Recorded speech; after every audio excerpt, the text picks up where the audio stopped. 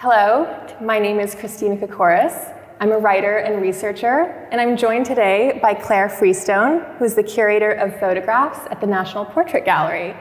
Today we're going to be talking about a very special photographer, Madame Yevonde, and Clare has just curated a wonderful exhibition titled Yevonde, Life in Color, which is on view now at the National Portrait Gallery. So we'll be talking about her work today. So before we get into her life and work, I think it's important that we situate ourselves in the time period. So I think we're going to go back to the 1910s, which is to say we're going to talk about the suffragettes. What can you tell me about the ways that photography was used by the suffragettes? Yevonde herself was a suffragette, actually, so she joined the Women's Social and Political Union. And so she would have very much understood the ways that the suffragettes were using portraiture to actually sort of reinstate the authority and status of these women that in the press had been portrayed as troublemakers, as sort of scuffling kind of women, working women. Lena Connell actually was a photographer that was doing just that, and that was the photographer that Yevonde went to see and really set her on the path to taking up photography. But she didn't end up working with her long term, right? No, she went to see her that afternoon. She answered the advert and she went along to her studio and she saw what she described as the tall, grave woman surrounded by all the images of her heroines, you know, Emmeline Pankhurst, Christabel, you know, all these women. And basically, it was practical reasons she didn't take up with Lena Connell. It was just too far for her to travel at the time. But she did realize that she wanted to have a woman as her tutor. And she said, fortuitously, that was, you know, the foremost photographer of the day was Lally Charles. Right, so she works with Lally Charles, but only for a year, if I remember correctly. I think she almost completes her 3-year apprenticeship, but not quite, not quite. So yeah, I mean, I have to get my years right, but she does go through all the whole apprenticeship, which involves being at the works, both where they do the retouching. There's a lot of retouching in those days, but whatever we think about retouching now. And you know, how to finish and mount a photograph. She also walks the dog a lot, I think. But she says, you know, really, I actually left having taken one photograph, but I learned a lot about the ways of the world. So I think it was about how to work with people, how to run a photographic studio. Yeah, and then when she sets off on her own, I guess we should say we're actually sitting quite close by to where her first studio was. Exactly. So yeah, in 1914, her father gives her a sum of money to set up her very first studio, and that is at 92 Victoria Street, just down the road. What's amazing about that building is that it's shared by lots of women's organisations. So the Women's Institute is there, and that had been founded in the 1890s, but it was a real sort of feminist organisation. Yeah. It's not the Women's Institute as we know it today, but it must have been a deliberate choice actually to have her studio there. Yeah. What strikes me about Yevonde is when she goes out on her own, she really seemed to have a mind already for how to market herself. Even the very fact that she established herself under a mononym, it was her real name, but it was not common at the time for a woman or an artist to just go by a single name, correct? Yes, yeah, I mean, that's something that we have sort of re-established for the exhibition actually, because I mean, we do know her as Madame Yevonde as well, and that's not incorrect. She certainly used that on her copyright stamps, and it was a form of address that sort of gave her a professional status, I suppose.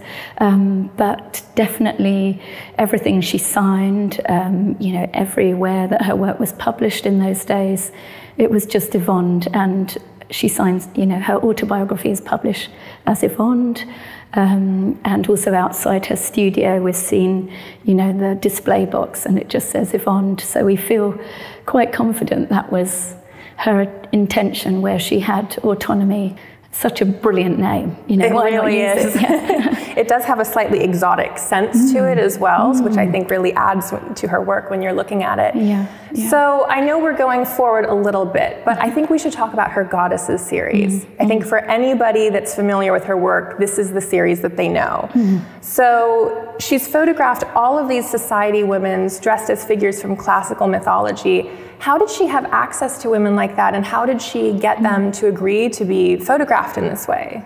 It was building on her career, really. So this is 1935, and she's moved into the heart of Mayfair. She's now got her Berkeley Square studio and launched herself as a colour portraitist, but also as a colour artist. She knew these women through having photographed them very regularly for the illustrated press, and in a way that's how her career grew through the years previous. So right from 1916, when she had her first photograph published in the Sketch, you know, every week they would appear in the Sketch, the Tatler, the Bystander.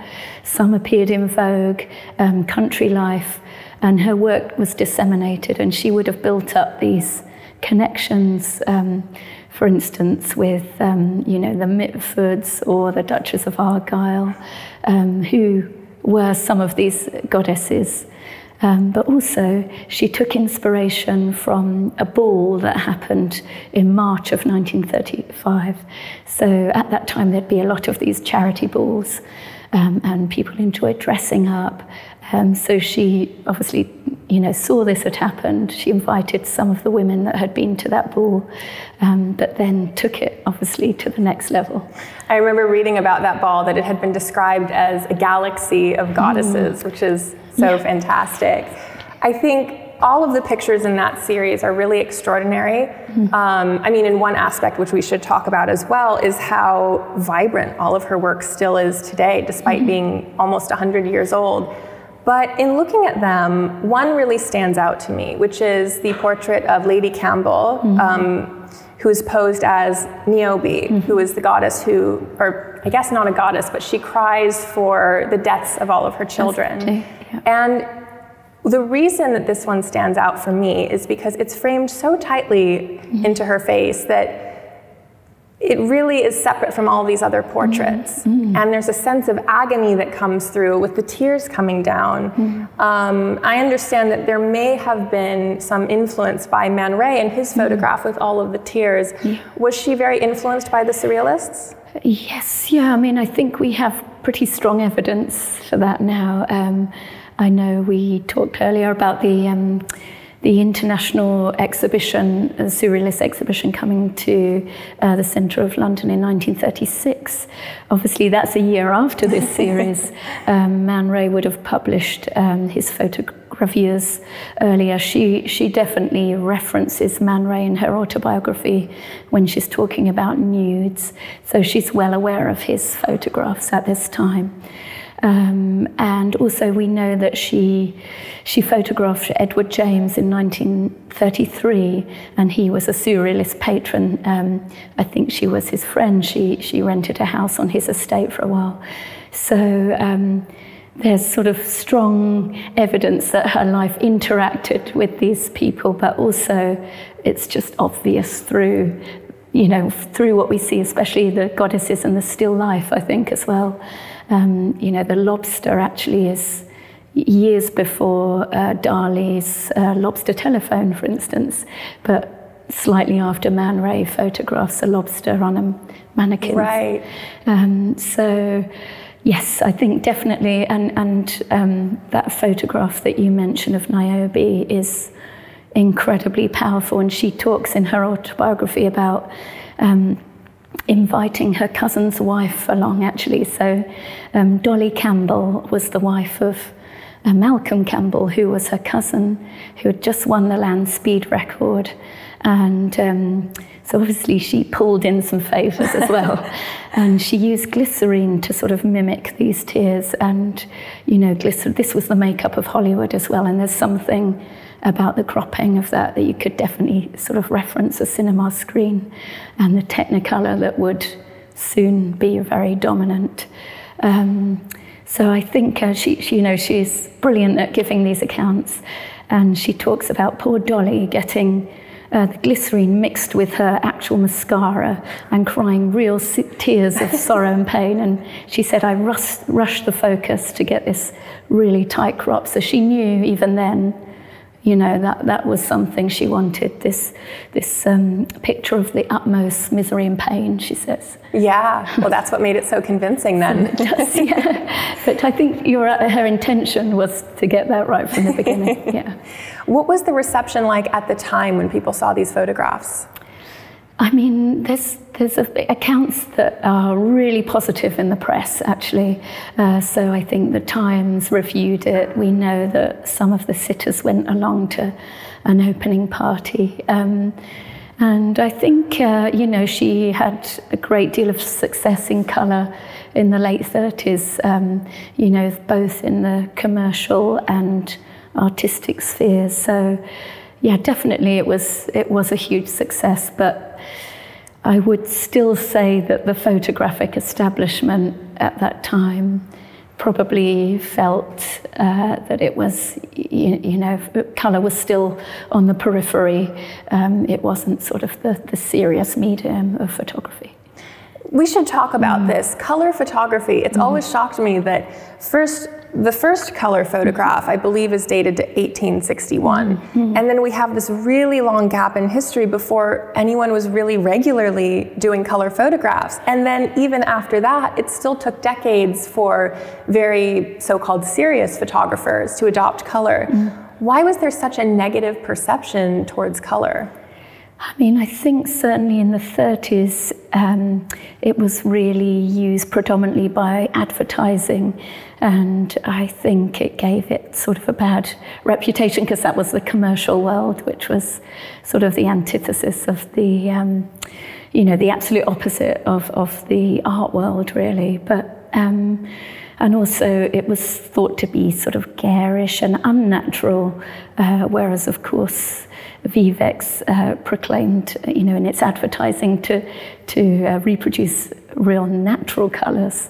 So it is a sort of mystery to us now, actually. It does feel strange that it took so many years for the acceptance of colour. One of my favourite anecdotes shared by William Eggleston, who was a big colour photographer, was that at some party, Cartier-Bresson came up to him and said, "Colour is bullshit."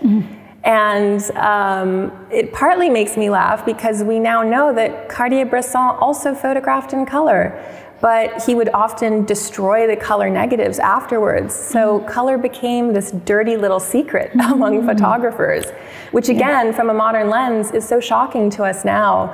But tell me more about the Vivex printing process, because this is something that she really used and not a lot of people are familiar with. Yeah, so in 1930, she came across this process through actually a commercial worker.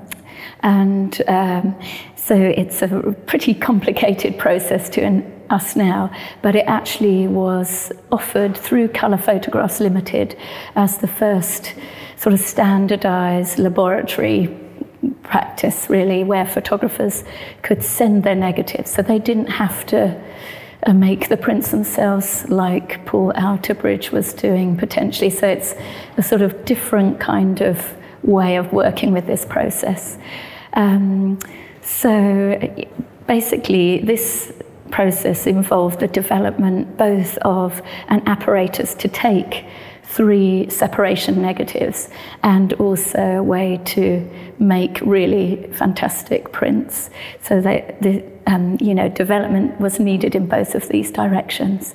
So she actually, in the exhibition, we have this amazing repeating back that she fixed onto the back of her studio camera. And this would move 3 quarter plate glass negatives along automatically at a fraction of a second. So one would be exposed for yellow, another for red, and another for blue.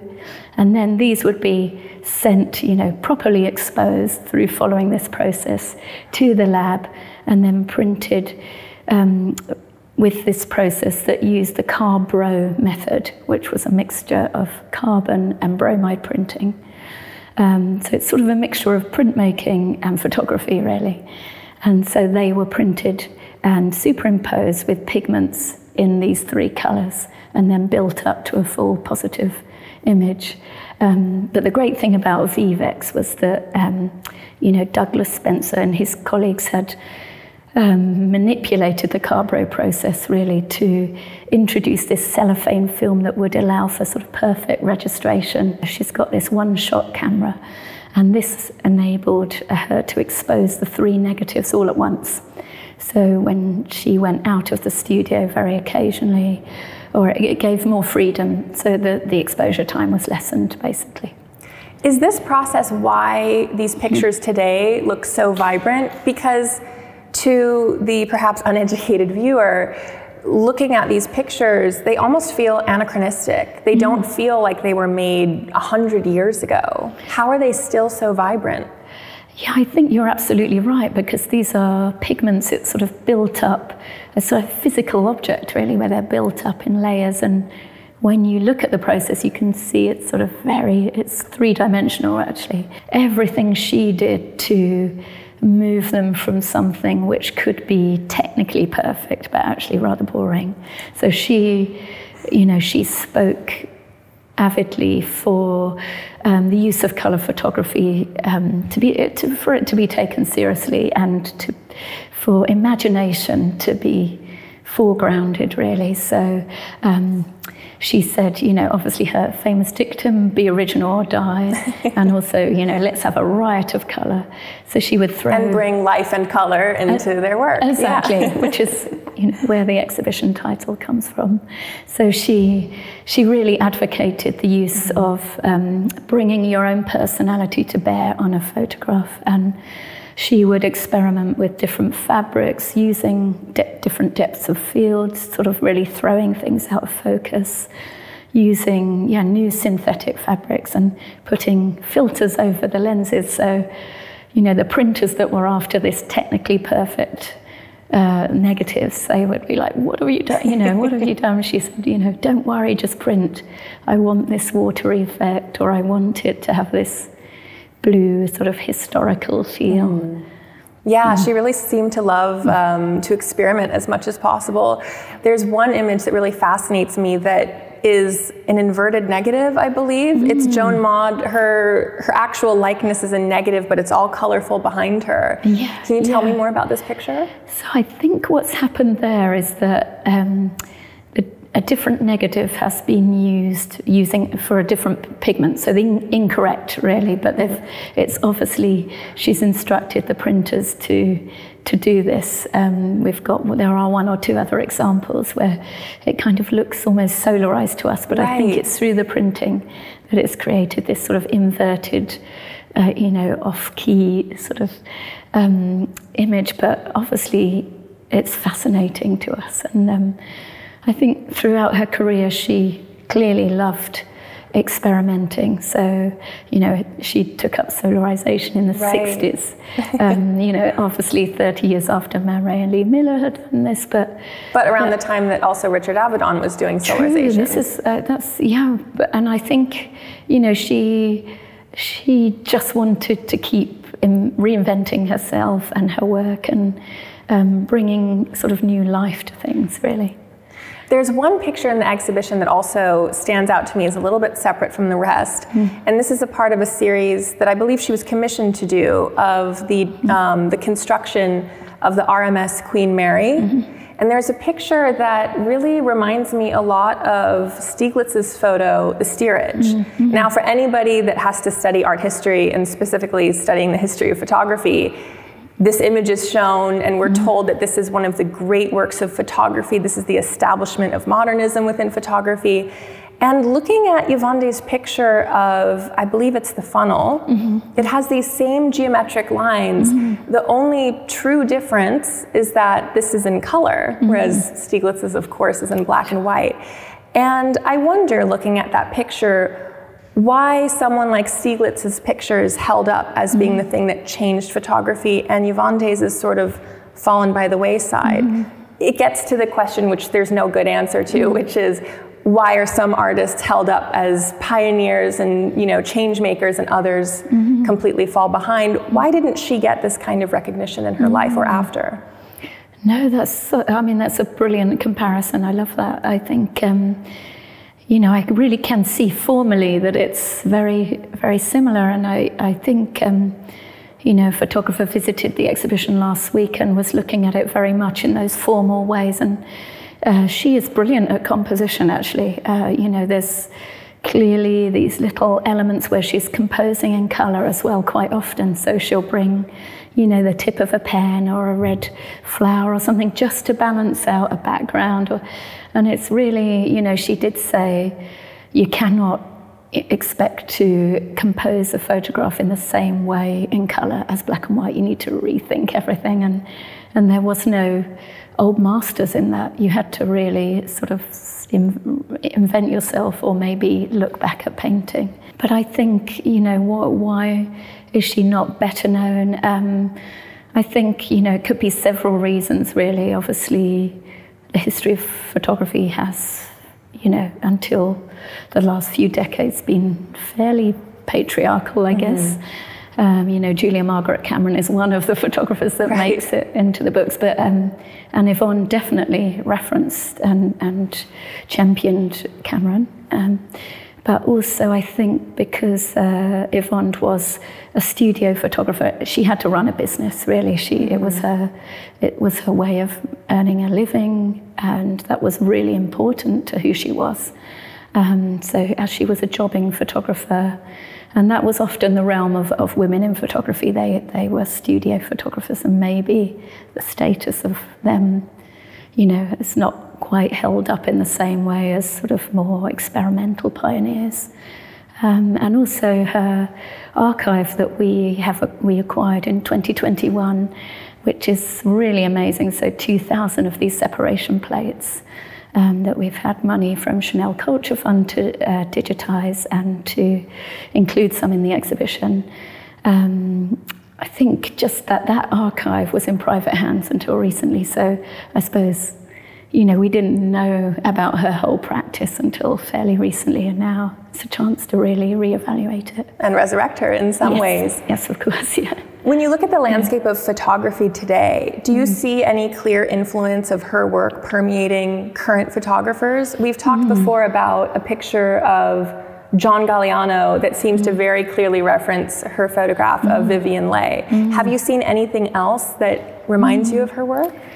I mean, there have been actual sort of sightings and citations, and that's been, Mario Testino has definitely, you know, he did this shoot for Vogue that clearly referenced Yvonne.